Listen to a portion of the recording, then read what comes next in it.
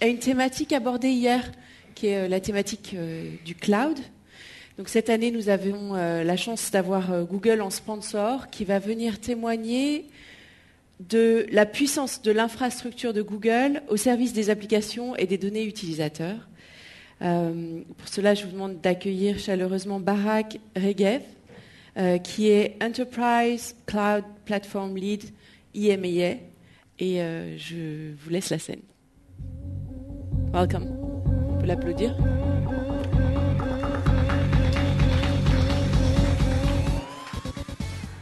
Good afternoon. Sorry for my French. Thank you.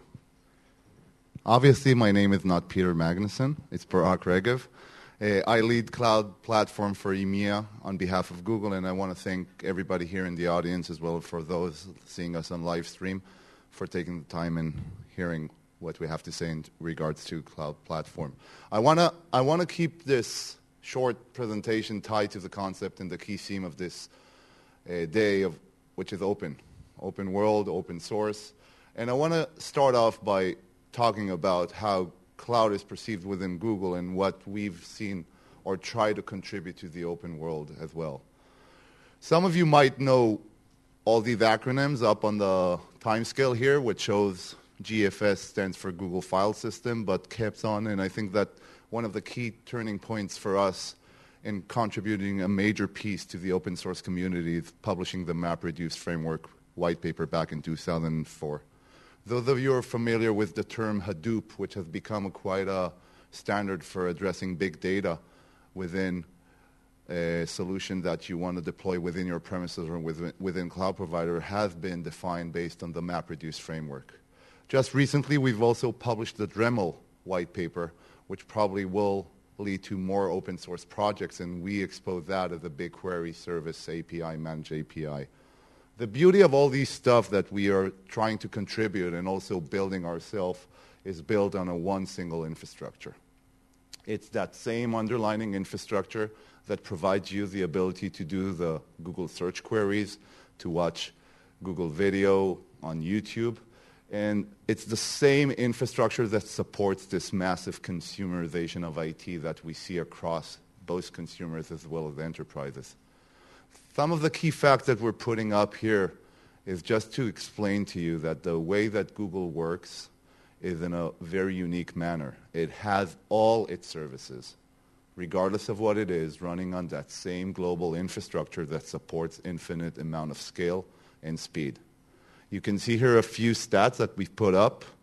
We're talking about a staggering number of 4 billion hours of video uploaded every month. That translates to 72 hours of video uploaded every minute. My presentation is 8 minutes long, and during that presentation, 575 hours of video will be uploaded to YouTube on that same global infrastructure. And on top of that, as other stats, 425 active Gmail users, 100 million gigabytes, which is 100 petabytes, which is our search index of the World Wide Web, and add to that the average response rate of 250 milliseconds, which is what takes you to do a search on Google. That's that same infrastructure that we're unboxing, that we're opening up to the market. When you go and choose the Google Cloud Platform, it's about taking advantage of that scale and performance. It's about receiving a low latency, because one of the concerns with a lot of people when I meet with about moving to the cloud is about what about latency? How is it going to perform? When I manage things on premise, I don't have to deal with latency. And we've been investing a lot. And again, that same infrastructure that you are using for search and YouTube is that same infrastructure that suddenly is powering your business. It's about a platform that doesn't need to be patched. It's about a platform that doesn't need to be updated. We will take care of all the backend. We will, as we keep on developing our cloud platform and we keep on developing our services, you'll benefit from the state of our technology. Some people ask us, when did we start off doing cloud? And if you think about it, Google just celebrated 14 years of birthday, relatively a young company, which managed to do quite a lot in a short time. But we've been doing cloud since the day we've started doing business. Because dealing with indexing the World Wide Web, providing you with access to the worldwide information, and making it accessible for everybody is something that requires a massive data infrastructure behind that scene. And that's, again, Google is cloud. Google is about our cloud platform products that we're unboxing and unlocking for you, supports many of the open source frameworks, but it's about exposing our systems and services to run your own personal code. That's what we're talking about here. It's the time to let you innovate.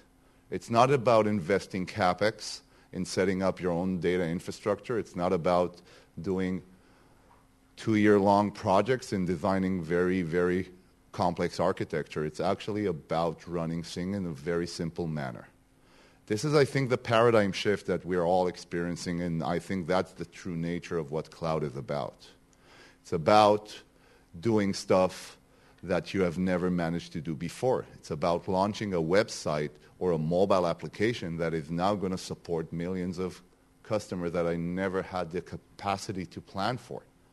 And if I just want to be a little bit more explicit and tell you what our Google Cloud Platform is about, first, it had the noble mission of powering the world's application, analytics, and services. And we do that by offering you 2 core products, which you see them. One would be the Google App Engine, our platform as a service environment, which is a fully managed service by Google that lets you run your own code in our secured environment and enjoy that scale and efficiency I spoke about. We've also just recently introduced the Google Compute Engine, and that's our infrastructure as a service offering, where you basically can spin up VMs on Google same infrastructure that's supporting, again, that same mechanism that supports the World Wide Web searches, and spin up your own VMs and put on your custom applications or infrastructure that you need to scale. But it doesn't end with Google App Engine, Compute Engine. We do offer a set of services, or what we call API, that are very unique. I would point out the one that written under storage and analytics, which is BigQuery. Going back to where I started this presentation and talking about MapReduce framework and big data, Google has been dealing with big data for over 14 years. And we've just recently exposed our managed API service called BigQuery, which lets you upload literally unlimited amount of data and query it on an ad hoc basis and get a result set within a few seconds. It sounds like science fiction, and those of you who were upstairs and saw our breakout session, we demoed how you can run a 1 billion-row query in 10 seconds. That's how powerful it is, and that's how unique it is. And just to finalize with one slide here, in 4 years, Google App Engine has managed to grow tremendously. You can see things that we started off with 2008. We mentioned a lot of stuff that we've added and continue to evolve. But if you think about it, this is a platform that's currently, as we speak, supporting over 7.5 billion hits a day. It supports massive amount of applications. We have over 500,000 active applications. We have 2 trillion database operations running on our data store, which is the biggest non-SQL data environment you will find. That's scale, and that's efficiency, and that's Google Cloud Platform. If you want to know any more, you can go into our website, cloud.google.com, and we're here around to answer any question. I want to thank you for the short presentation and time for listening to me, and have a great weekend and day. Thank you. Thank you. Thank you very much.